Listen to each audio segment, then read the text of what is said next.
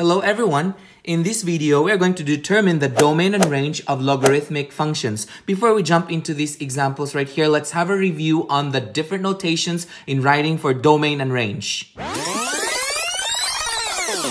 We remember that in writing for the domain and range of a given graph, if the value is not included, we are going to use an inequality notation with no bar underneath, or we are going to use a parenthesis if we want it in interval notation. If the values are included, then we use a greater than or less than with a bar underneath. And we use a bracket if we want it in interval notation. Now, for inequality notation right here, we remember that for domain, this is read as x is greater than or equal to a, or x is less than or equal to b, where our a here is the leftmost boundary, while our b is the rightmost boundary.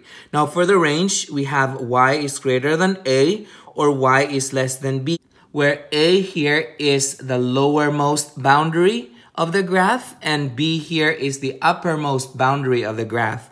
Now, if we want it in interval notation, now please take note that this is not an ordered pair notation. This is for domain and range. So this a and b can be placed either inside a parenthesis or inside a bracket. Now, for domain, we are referring the left side right here. It's either a bracket or parenthesis. This would represent the leftmost boundary of the graph, while this will represent the rightmost boundary of the graph. Now, if we have a notation, interval notation for range, this would represent the lowermost boundary of the graph, and this would represent the uppermost boundary of the graph. Again, the bracket represents if the values are included, and the parentheses represents values that are not included.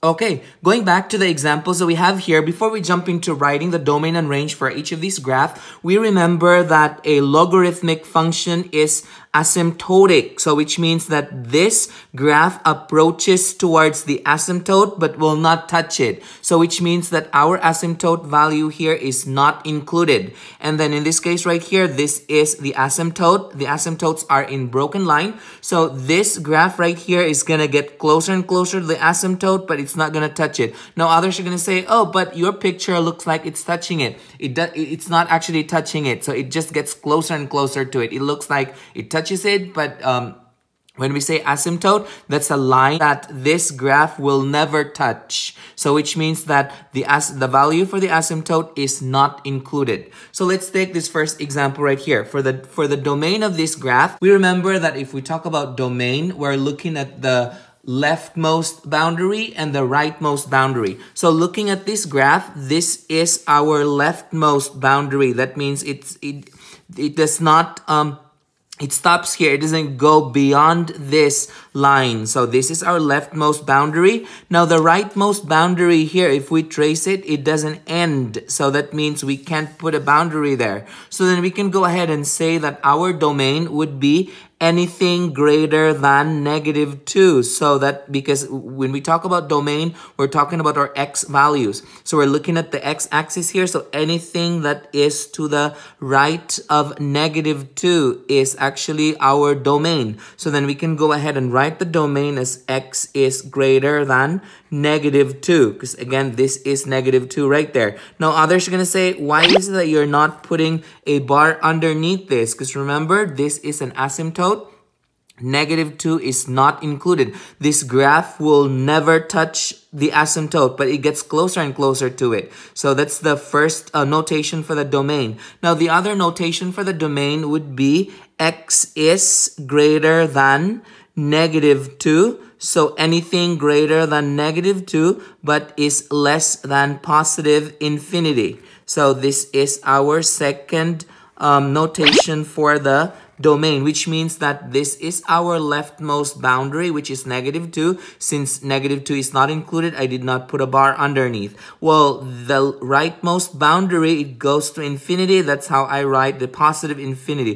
I write positive because there are two infinities. It can be on the negative infinity or on the positive infinity. So this one's telling us that it is the rightmost positive infinity.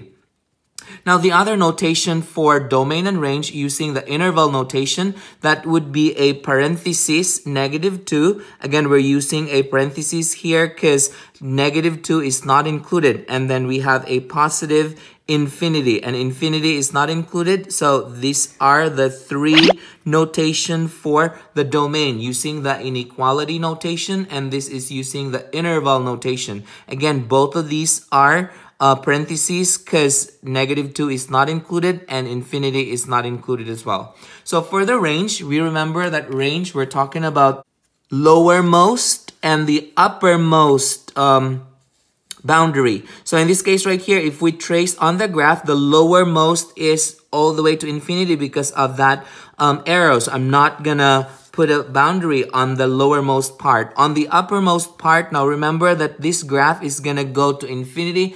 It's going up and at the same time right. So which means that this is going to infinity. So which means that our range would be all real numbers.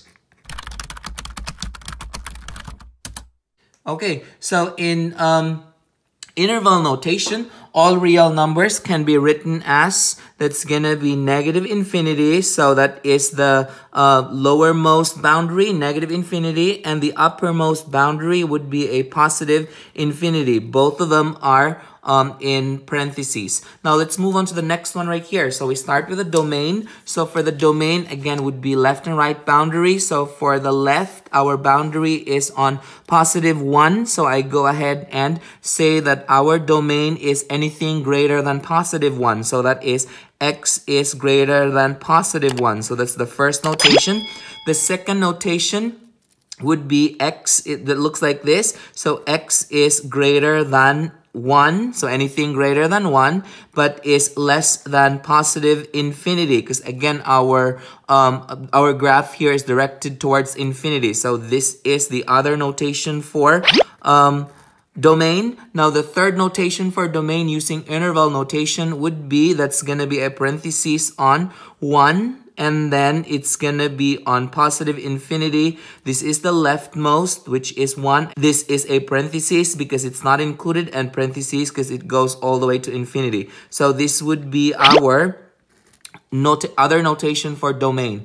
Our range here, remember, it's gonna be the lowermost and the uppermost boundary. So if we trace the graph, open it up, it goes all the way to infinity,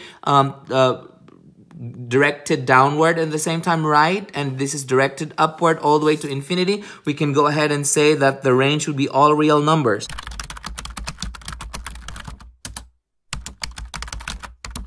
Okay, so the range would be all real numbers, and in interval notation, that would be parentheses -infinity and then +infinity, which means that it goes all the way to +infinity up and it goes to -infinity downward, and that would cover the range.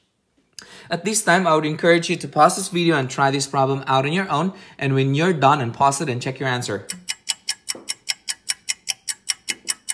Okay, going back to the problem right here. So we remember that if we say domain, that would be the boundary on the leftmost and the rightmost. So in this case right here, we start with the rightmost. It's gonna end there. So that's the boundary. But remember, this is an asymptote. So this graph will just approach, gets closer and closer to it, but will not touch it. And then this one right here is going to infinity. So then we can go ahead and say that our domain would be anything less than 1, 2, 3, 4. Anything less than 4. So we can write that as x is less than 4. Again, there's no bar underneath because the 4 is not included because it is an asymptote. The graph will only get closer and closer to the asymptote, which is at 4, but will not touch it. The other notation for this would be x is greater than -infinity. So we start from the left, that's -infinity, and then but it's less than +4. So this is the other notation for the domain, and the notation for the domain in terms of interval notation, that would come from the left, that's -infinity, and the right is +4, and then both of them are parentheses, since 4 is not included and the -infinity is not included as well. So this is the other notation for the domain. So for the range, it's pretty much the same thing, the lowermost and the uppermost. So lowermost, it goes to infinity. uppermost, it goes to infinity at the same time going to the left, which means that it's going to be all real numbers.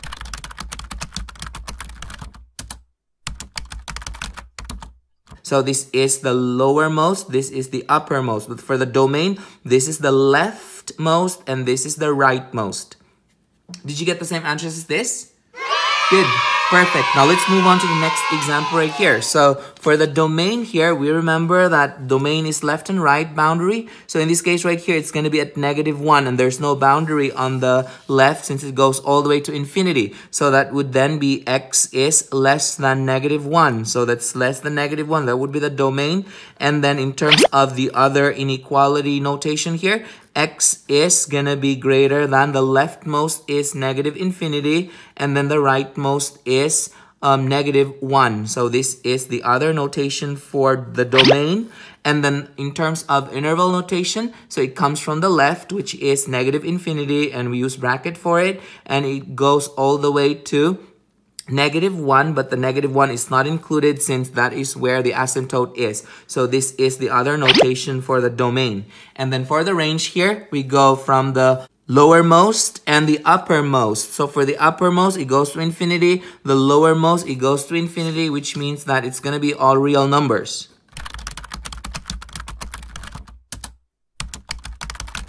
So this is -infinity, the lowermost boundary, and then the positive infinity, that is the uppermost boundary. Did you get the same answers as this? Good.